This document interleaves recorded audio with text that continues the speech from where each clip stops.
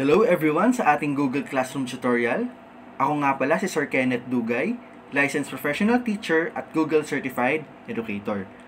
Ngayon pag-uusapan natin kung paano ba gamitin ang Google Classroom kasi sobrang useful nito para sa teachers. But first, why use Google Classroom? Una, communication. Kapag kasi messenger or text message ang primary means of communications mo with your students, masyadong makalat. Sobrang daming PM ng estudyante, isang GC sa isang subject, tapos natatabunan ng mga pinag-uusapan, lalo na yung important announcements. Saka kung may pagka-introvert ka, kagaya ko, medyo nakaka-overwhelm yun. Pangalawa, moderation. May control ka as a teacher sa posts ng students mo sa Google Classroom. Dahil online, posible na may mga posts na inappropriate ang mga estudyante. May options ka kung paano mape-prevent at makokontrol ang ganitong situation. Pangatlo, organization. Pwede kang gumawa ng isang classroom per subject. Pwede mong ayusin ang files at links per topic kaya hindi ka malilito as a teacher and madadalian rin ng mga estudyante na hanapin ang files o posts na kailangan nila. At huli, separation.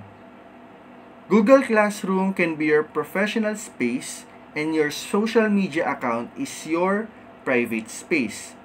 Nakakatulong mentally na hindi mo napaghahalo yung para sa trabaho at para sa sarili mo. You can be more productive at makakaiwas ka sa distraction. For this tutorial, dalawang perspective ang ipapakita ko sa inyo. Kung ano ba yung sa teacher at pati sa estudyante. Para maka-access tayo sa ating Google Classroom, open your browser, just type classroom.google.com. Pagpasok mo, pupunta ka dito sa interface na to, just click Go to Classroom. Tapos, hahayaan ka niya na mag-sign in sa iyong Google account. For this one, gagamitin ko yung aking alternate account para makita natin yung student perspective. Pagpasok mo sa iyong Google Classroom, eto na yung kanyang interface.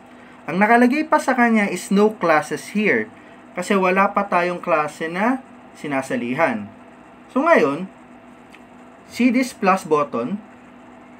Ito yung gagamitin natin for us to create or join a class. Ngayon, balik tayo kay teacher account. This is my own personal Google Classroom account. Ito yung dalawang ongoing na klase ko. Ngayon, kung gagawa ako ng isang klase, halimbawa, kiklik ko tong plus sign, tapos create class. Ito yung terms, just click this box and then continue. Ito na yung create class. Class name, para hindi ka malito, lagay mo yung subject, for example, basic calculus. Tapos section, halimbawa, STEM 11 1A.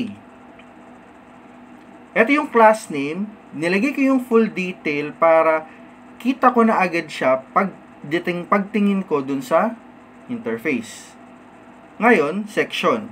Nilagay ko kanina STEM 11-1A, subject basic calculus.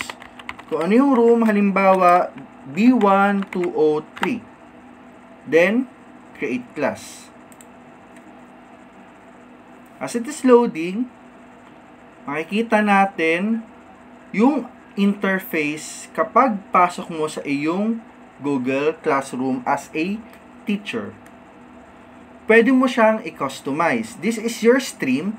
Lahat ng activity ay lalabas dito. Your posts, your discussions, yung mga pinost mo na assignments, dito siya lahat lalabas. Kumbaga sa Facebook, ito yung newsfeed mo. Ngayon, let us go back to our student account. Paano nga ba ako makaka-join kapag ako ay isang estudyante? I have two options. First, the long one, balik ako kay teacher account, click ko yung people, Tapos, dito sa People tab, ito yung teacher or teachers. Pwede ka magdagdag. And then, students. You may invite them one by one. Click this button. Then, invite student. Itatype mo yung kanilang pangalan or email address. Ito yung long method, kumbaga. Medyo matrabaho siya. But, the easier method, cancel here, balik ka kay stream. Dito sa cover, makikita mo is, there is this class code. Click nyo lang to, para mas makita nyo ng mas malaki, display, and then this is your class code. Ito yung ibibigay nyo sa inyong estudyante para sila ay maka-join sa inyong classroom. Then, ito na yung code. Pag binigay nyo, let us copy this, and then, i-paste natin dito sa estudyante. Now, we are on my student account. Click natin tong plus, tapos, join class.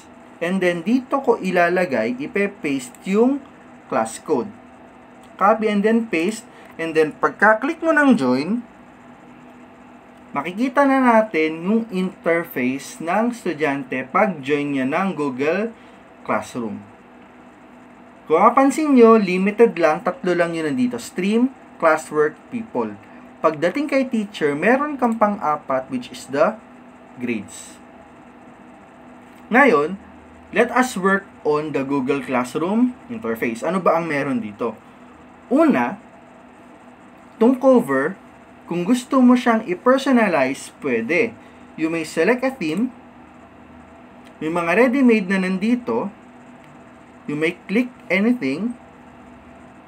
For example, gusto ko tong blue na to. Then, select class theme.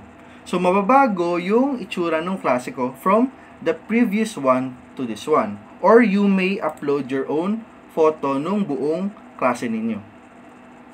That is one way to personalize the class.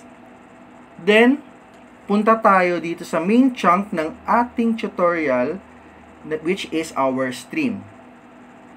Ito muna yung pag-uusapan natin. Separate video will be prepared for other parts ng Google Classroom. So, watch out lang tayo sa mga future videos. Ngayon, ano ba ang meron sa stream? Pwede kang mag-share. This is again my teacher account. You may share something with your class. So, you may write an announcement. You may write, "Hello everyone.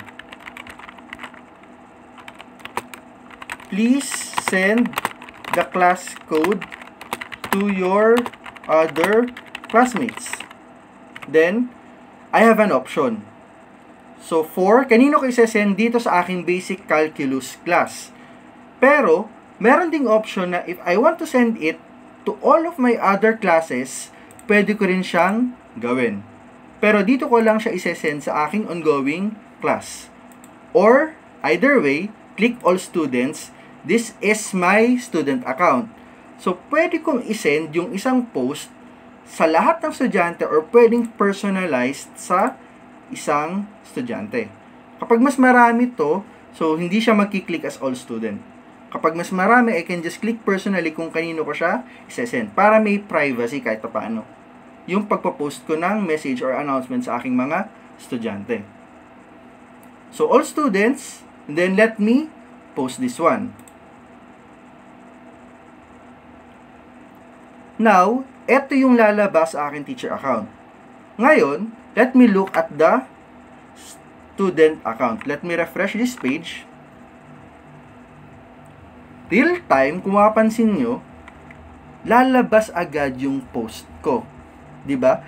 That is what's amazing here. Ngayon, pwede ako mag-comment sa teacher. For example, "Yes, sir, I will send the link to my classmates." Pwede kang maglagay ng comment dun sa posts. Now, as a student, halimbawa, meron akong tanong. For example, how about other students? So, I will write here, if I want to share something to the class, I will just write it here. So, how about those other students who enrolled late? post. Ngayon, ito yung post ng student. Ano yung magiging itsura niya kay teacher? Balik tayo dito. Let me refresh. Pagdating ko kay teacher account, nakita ko na agad yung comment ni student and then yung post ni student. So now, here's where our moderation will come into effect. Kapag nag-post si estudyante, I have options. Here, ito yung post ni student, tapos meron 3 dots. If I click this, I have 3 options. Or here, I have 4. Ngayon, either move to top, delete, copy link, or mute. Naka-block yung move to top kasi andito na siya sa top part ng aking post. Pero if I want yung aking post na maging priority, I will just put this as move to top.